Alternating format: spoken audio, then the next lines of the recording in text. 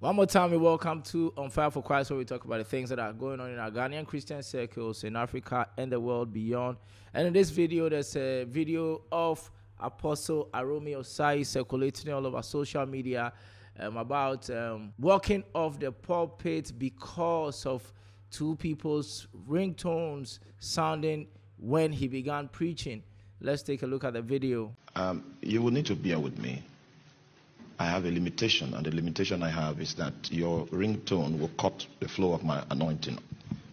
Will cut it off. So if we have that kind of unexpected display for the second time, I would take my seat in the congregation. Spiritual things survive on a protocol. And that's why not everybody is spiritual. There is a regiment, there is a discipline that provides an atmosphere for spiritual things to rest. Now, like I said, my time today is not God's will for me to preach today. We will turn over the mic to the people that prefer the phone to my voice. Maybe tomorrow we can continue. May the Lord bless us all in Jesus' name.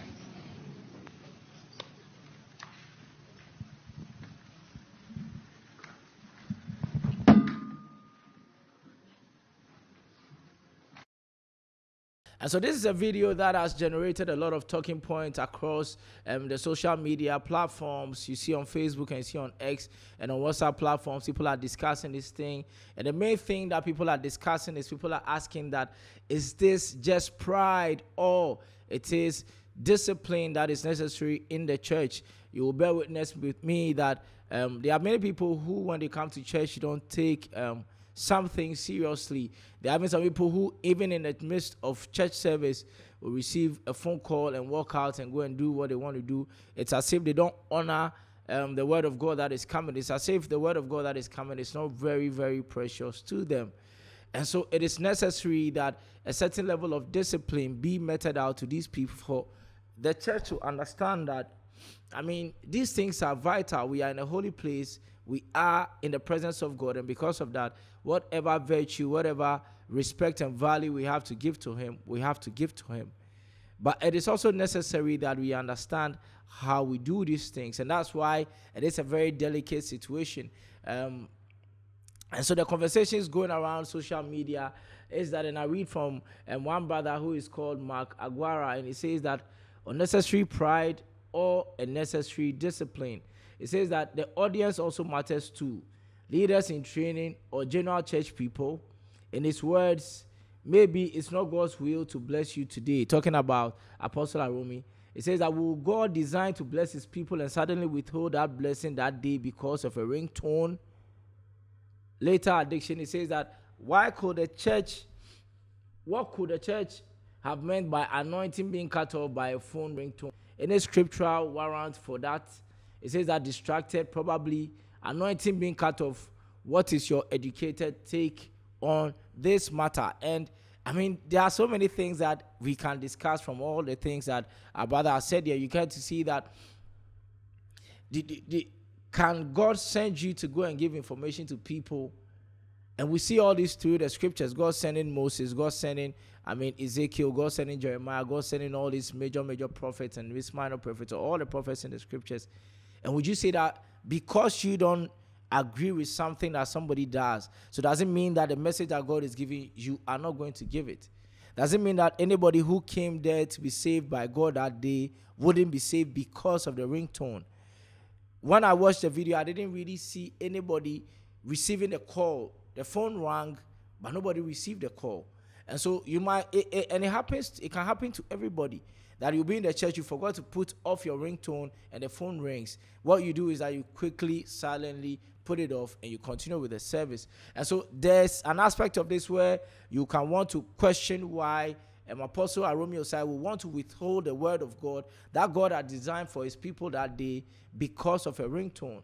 You understand? And we quickly go on and we check other comments that people make, and people have said that he just wanted to say it interrupted with his flow. This can be true, especially if one operates in the spirit and is manifesting particular gifts. It says that Catherine Kuhlman was this petty as well. And so for her, even defending Apostle AROME Osai, said this was petty. That was this petty as well. I think for this, we can understand what he was trying to say. There is a flow that gets interrupted. Just like you are deep in prayer, then you hear people shouting your name. This one, dear, I understand, saying that he agrees with the man of God and what he did. And there's a rebuttal to this when somebody comes back to say that, no, this something breaks the flow of anointing. Is some traditional that has been carried from generation to generation unchallenged. God will do what he wants to do, and a simple ringtone cannot scare the anointing away. I have preached through rings for decades, and I am sure he's trying to say ringtones. I have preached through ringtones for decades. It sometimes irks the flesh, but we should never walk away because of 2 ringtones. I will comment later. And this is somebody also bringing his mind, and I have a certain I lean towards this side a bit because I feel like there are so many distractions that are going to come our way, especially if we are men of God. And I'm not in any way saying that I'm more experienced than Apostle AROME Osai. And I'm sure that he was trying to imprint something in the church. He was trying to bring something. But I feel like when we want to say spiritual, this is not spiritual. That you leave off God's people to starve off the word because of ringtones. And I've seen other videos where other men of God have tried to handle this situation a bit better, in my view, than this, because you look at the way that video I saw, the man first of all came and he told them that there are 3 things I want you to do for me. If you can do them for me, I'll be very happy. First, he says that if you can't put your phone off, please put it on silent. And if you can't do these 2, please, then you can leave. And this is another nice way that you can do this. Somebody else also comments and says that not when you have just started preaching, meaning that you can't just walk off when you have just started preaching. You could have chosen not to come before, but when you have gotten there, you have to preach the word. And so these are things that many people are saying on social media. Many people are putting their views across. I want to know what you also... My question for you is that, do you think that Apostle AROME was prideful in this instance, in this place? Because there have been other instances where people have called him very proud. And you can have your say, but I want you to also tell me in the comment section, do you think he was proud in this instance, or do you think that it was a necessary discipline that had to be meted out to the church? I'll see you on the next one. I'll take care of yourself, and bye-bye.